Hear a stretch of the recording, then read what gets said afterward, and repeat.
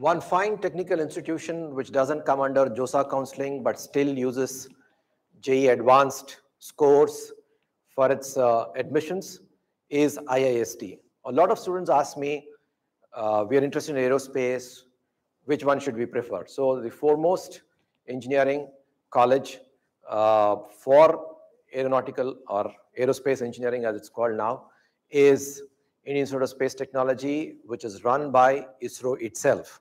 So in today's video, we'll quickly look at the admission process and the cutoffs and the important dates for IIST admissions in this year.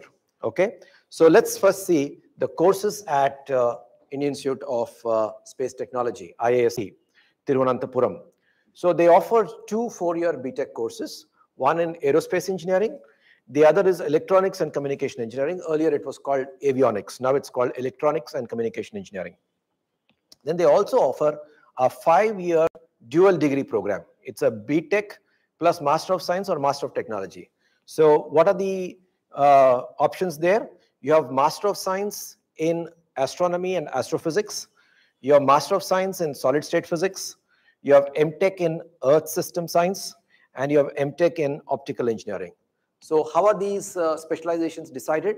At the end of the 6th semester, that is at the end of the 3rd year, based on your performance and based on the availability of seats, you will be allotted a particular branch, a particular specialization among all these. So you have a 5-year dual degree program also at IIST. So what is the number of seats? The number of seats is something like this. B.Tech in Aerospace Engineering is 60 and 6 for EWS quota. So totally 66. Then you have B.Tech in Electronics and Communication Engineering, earlier called Avionics, 60 plus 6, 66. It's again a 4-year course. And the dual degree B.Tech and Master of Science or M.Tech program, 20 plus 2, 2 for EWS quota. So the other reservations for SC, ST, OBC, as per government norms, apply in this 60, 60 and 20. All right. Now, let's look at the cutoffs last year, 2020. These cutoffs indicate JEE Advanced scores, JEE Advanced percentages. All right. So in B.Tech Aerospace Engineering for general category in 2020, the cutoff was 29.8% and 34.14% in 2019. Admittedly, last year, 2020, the paper was a little tough and cutoffs have fallen, not here, but not only here, not only in IIST, but all over. EWS 24.75, OBC 21.72, SC 10.35%. Then Electronics and Communication Engineering, corresponding figures for 2020, 28.28, EWS is 23.48, OBC is 21.46, and SC 9.85. And for the dual degree program, it is 28.79 open category, EWS is 23.23, OBC is 21.21, SC is 11.11, and ST is 13.13%. So this was last year's cutoff, and 2019 cutoffs are also there. You can take a screenshot of that if you're interested here. Okay, so that is about IIST cutoffs. So based on your performance this year, you can take a guess. And I think this year's cutoff will be somewhere between 2020 and 2019. So that's how it is going to be. Okay, now in terms of important dates, the admission process is already started as of yesterday. So the opening of online registration, 8th October. The closing of online registration, 20th October. So up to 20th October, you've got this online registration portal open. You can go and apply online.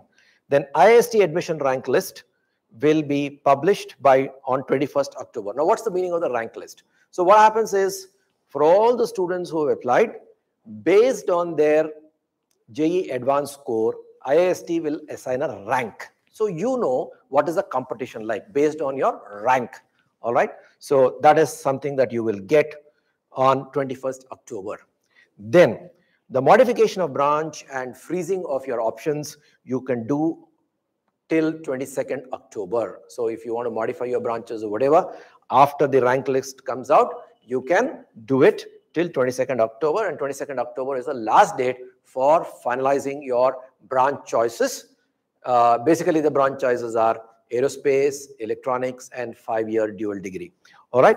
And then your seat allotment acceptance rounds, tentatively, it's not fixed, but tentatively they'll start from 23rd. So in a matter of a few days from 23rd, the entire process will get over. So if you are interested in a fine technical institution based on your advanced score, and you've seen the cutoffs, so not fancy, I think if you fall in that category, if you fall in that range, you should be seriously looking at IIST. One additional thing about IIST is that there are certain offers in ISRO which will be made to students based on the performance in the program. So till the end of the 6th semester, that means till the end of the 3rd year, if you average a 7 CGPA, you'll be eligible to sit for interviews. And based on your performance in the interviews, you will be given offers in ISRO with the condition that by the time you finish your B.Tech, that is at the end of your 4-year or 5-year, you should get a minimum of 7.5 CGPA. So to get a job in ISRO, basically you should be getting 7.5 CGPA in your entire 4-year or 5-year career. But to sit for the interview at the end of your 6th semester, you can sit for the interview with even 7 CGPA, and you can make up for the deficit in the next 1 year. But based on your performance in the interview, you will get these jobs in ISRO. So that is the added advantage if you go for IIST. All right. So all those students who are interested in aerospace, you should be looking seriously at this option based on your JEE Advanced score. Okay. All the best. Right.